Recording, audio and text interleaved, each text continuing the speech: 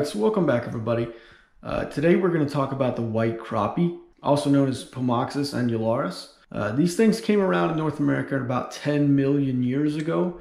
Interesting fun fact is that fossils are actually found alongside mastodon fossils. This is one of the ways that they know that mastodons spent at least a good portion of their life in and around lakes and things of that nature, feeding on aquatic plants. Some common names are calico bass, speckled bass, paper mouse, silver perch, tin mouth, sacolet. There's a lot of other ones. The name sacolet is traditionally used mainly in the South, like Louisiana and Alabama, deriving from Cajun French, in which it means milk bag, referring to the color of its flesh. Native range, so looking at the map here in the orange, you can see their native range, and the maroon color represents their current or introduced range. They are considered invasive in a few fisheries, but there are no programs that are really out there that are declaring all-out war on them. Fisheries that take them the most serious as invasive predators is rivers in the Pacific Northwest, as they are known to prey on the fry of the year salmon. But biologists will admit that there's little to no data on this, so they really don't have any idea what the impact of crappie is on those populations. In short, they're a welcome addition virtually everywhere that they're put. It should also be noted that they have a high tolerance to salt and can withstand some pretty low oxygen environments as well, so I thought that was interesting. Adults feed primarily on other fishes such as minnows and fry of the year bait fish. They will also subsist on crustaceans and insects. The young ones, however, are filter feeders, subsisting on zooplankton and larvae as well as insects. They typically start feeding on larger prey around their second year, however. Spawn takes place in May or June, and temperatures ranging from 65 degrees to 70 degrees. Crappie are nest builders. The male constructs it. The female lays between 3,000 and 15,000 eggs, although some of the bigger females can lay as many as 150,000. This is important to remember later. These are usually constructed in about 4 or 5 feet of water, but they can be constructed in much deeper water. Sometimes crappies will spawn as deep as 20 feet. That's something to keep in mind for later as well, when we start talking about pond and lake management. And the nests are typically about 3 feet wide. It's actually a pretty big nest if you think about it. Like I have about a 6'2" wingspan, and if I take my arms and wrap them all the way around and make a big circle and just touch the tip of my fingers, you could add about 8 to 10 inches all the way around that, and that's how big their nests are. So they're pretty big nests. Eggs hatch after about 3 to 5 days. Males guard the nest, which is usually constructed in grass and other vegetation until the fry leave, which on average is about 3 to 5 days. After they hatch, white crappies reach maturity in about 2 or 3 years. However, some fisheries in Texas reported them spawning in their first year. Growth rates and age. So I found it to be very important to put age in this one because a lot of people don't know that crappies don't actually live that long. So they live about 8 to 10 years on the high end. Some die in as few as 3 to 4 years. But they do some eating and growing in that time, and I'm going to tell you how much. Crappie growth is almost determined entirely by the amount of food available. So how much forage you have available in a pond or a lake is going to determine heavily how much these fish grow.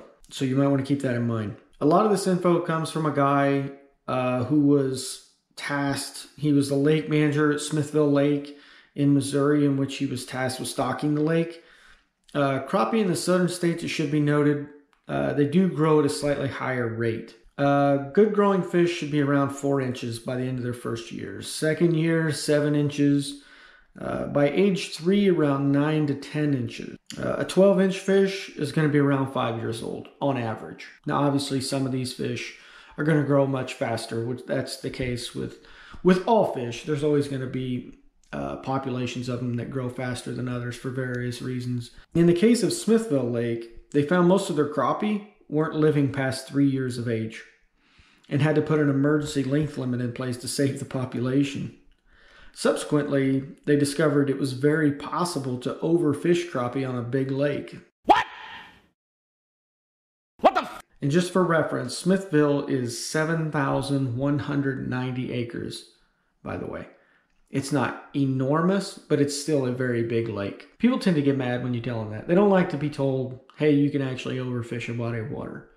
I don't know why. You can overfish anything in any body of water. You can overfish the ocean. Stocking and management. Now, before we get started, I just want to make this perfectly clear. I am not a fisheries expert.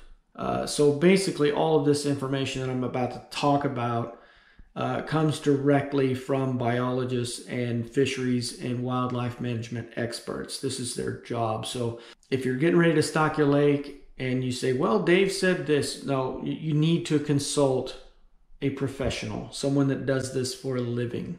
Okay, because your area may be different than other areas. This is just an overview so you guys get an idea to hopefully reconsider a few things. So let's just get into it. If you have a pond, I would seriously reconsider not putting crappies in it.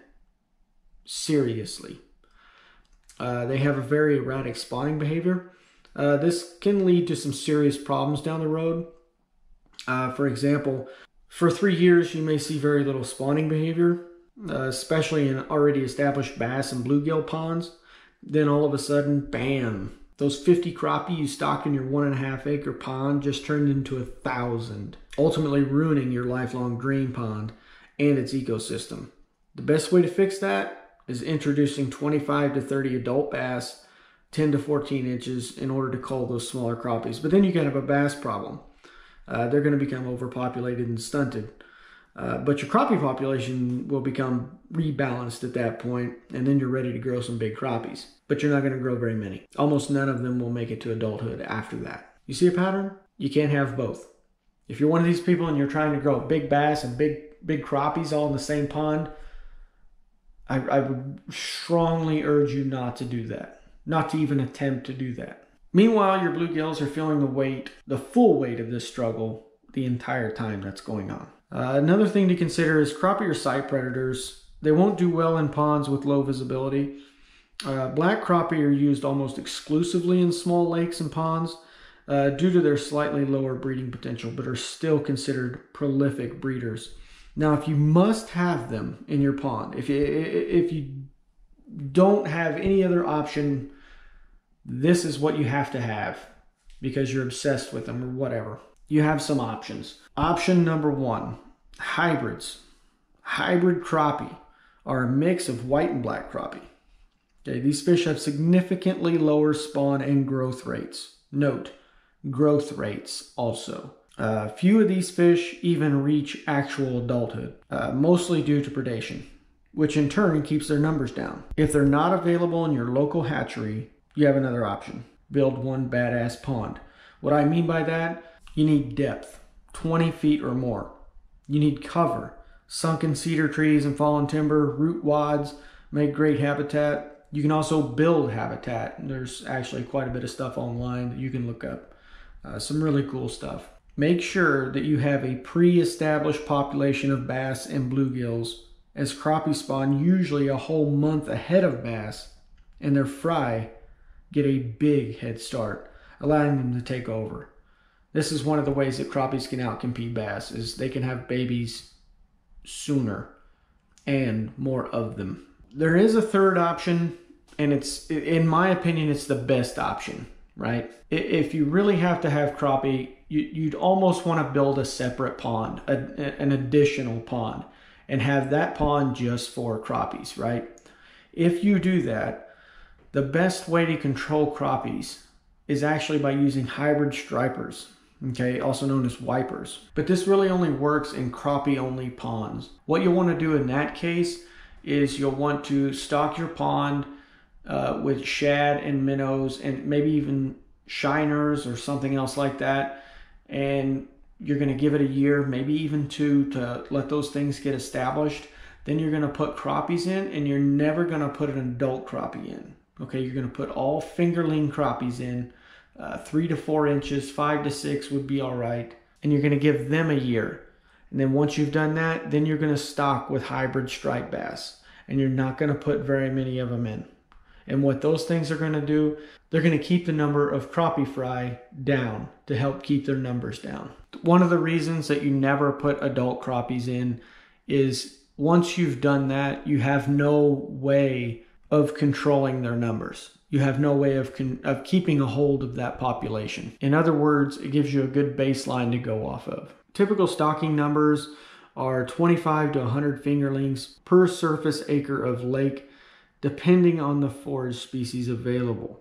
Okay, so that's things like fathead minnows and shiners and threadfin shad, stuff like that. Threadfin actually got brought up quite a bit as being one of the best options as far as forage species. Only a few of these fish will ever actually see sexual maturity. So if you put 100 in, if you have a 5-acre lake or pond, whatever you want to call it, you're going to put 500 of these things in. 500 crappies, very few of them will actually reach maturity. So that's something to keep in mind. So quite oftentimes people will put crappies in a pond and they'll be like, it's been 3 years, it's been 4 years. I caught some crappies the year before, we had a great time, and then I come back this year and I can't catch anymore. You know, I even have people who know a lot about them, they can't catch it anymore. Well, just keep in mind, they might have all died. Or they could have created a cycle where a lot of the original stocking fish died, and you just got new ones coming up, and they just haven't reached the size yet that you can catch them, but they're still there. So that's something to keep in mind. So don't rush off right away and put more crappie in thinking that, oh, they're all gone. No, these are just the erratic cycles that we were talking about earlier. This is one of the ways that you can really get in trouble as far as ruining your ecosystem goes with these fish. So that's something that I really wanted to touch on. That's the end of the video, guys. I hope you liked it. I plan on doing a lot more. If you guys know what fish you want to see next, leave a comment down below. If you guys have an experience of similar things happening in your own personal ponds and lakes, I'd love to hear about it.